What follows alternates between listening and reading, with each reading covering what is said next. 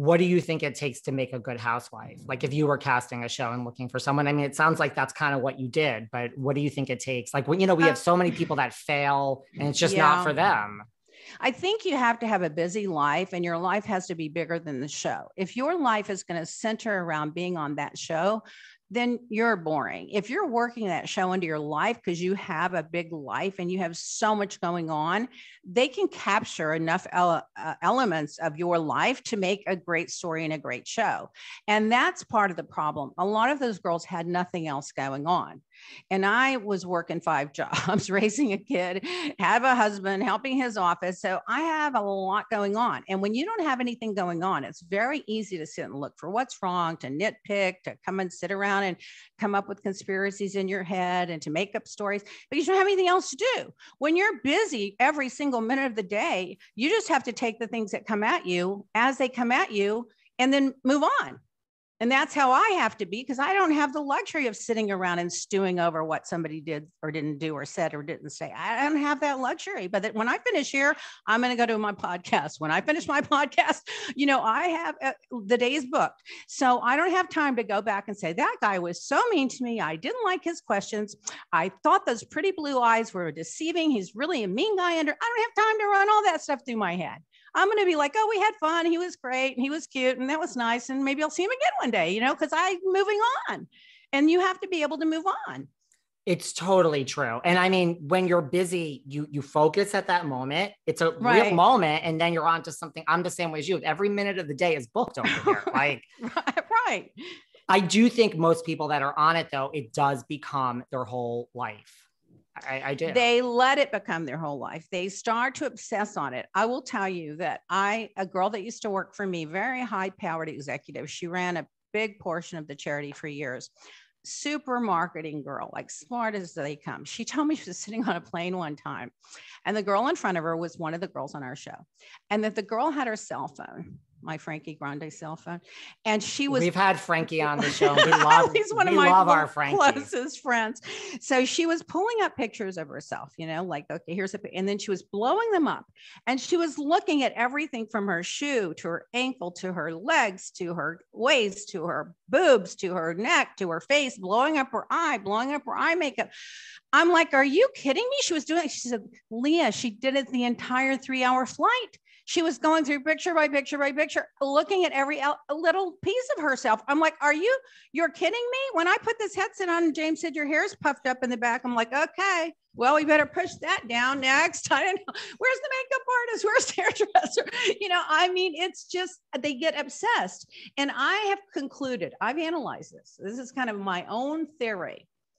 When I grew up, I had 2 sets of parents and 2 sets of grandparents and 4 sisters and 20,000 cousins, and everybody got a lot of attention. Like, I got so much attention. I mean, they were fighting. Are you going to stay with me? Are you going to go with your dad? You're going to go with your grandmother? You go with the other. They're fighting to give you attention. I think some of these girls never got enough attention. And then when I went on tour with my skincare company, I would go to Prague and I would go to Baden-Baden, and I would go do all over, and I would have 1,000 women show up to hear about the seminar and want to buy the products and want to get their picture taken. And they were just like, the tension was just exhausting, but it was my business to promote my business. When I ran the health club business, I did the bodybuilding. It was won the trophy, all the photographers. But I did it to promote my healthcare business, to promote my gyms. You know what I mean? Yeah. I didn't do it like for the attention, but I got so much attention that the attention was just like another thing to me. Some of these girls, I have come to the conclusion, have never had enough attention in their life, whether it's growing up, their husband, their boyfriend, their friend, they don't get enough attention. And this is their opportunity to get the attention. And they're like AT to the light. They can't get enough of it, I've analyzed it. I talk about it all the time. 100%. Yeah, what do you say? It's 100%. It's like, first of all, these people don't know you. So if 1 million people are loving you and want a picture, right. It's like a gas tank that has a hole in it, and it's like you're filling it up and the gas is going out. Yeah. And it's like, if fame is a drug, and it's like it's a certain type that stays on the show, that it fills them up inside. Whereas then they think they're up here and the rest of us are down here. But yet all these people, A, they're more successful than you in business. And B, they don't even know you, by the way. They don't even know these people. You don't even. And these other people here that are not on the TV go to bed happier. They're actually happy, like inside. And I do think it's you are lacking inside. I do. I 100% There's just agree with something you. that, like, 100%. if I have to get that attention, and if I'm not getting it here, I'm going to get it there. And once they get it, they're not going to let it go. Yes. There was a girl on our show that she used to call people in the press and say, there's going to be a celebrity at this particular place. And there wasn't going to be a celebrity there, but she would be there. So when she was a housewife there, the guy goes, well, now she didn't say it was her calling. Of course, she said it was an anonymous tip. And so then the photographers and the press, they're like, well, the celebrity didn't show up, but there's a couple of housewives over there. Click, click. I mean, they contrive it. Do you know what I'm saying? I was shocked when I found out that, but I now see big stars do that too. It's like a kind of game they do. I don't know. I guess if you're promoting a movie, I would do it.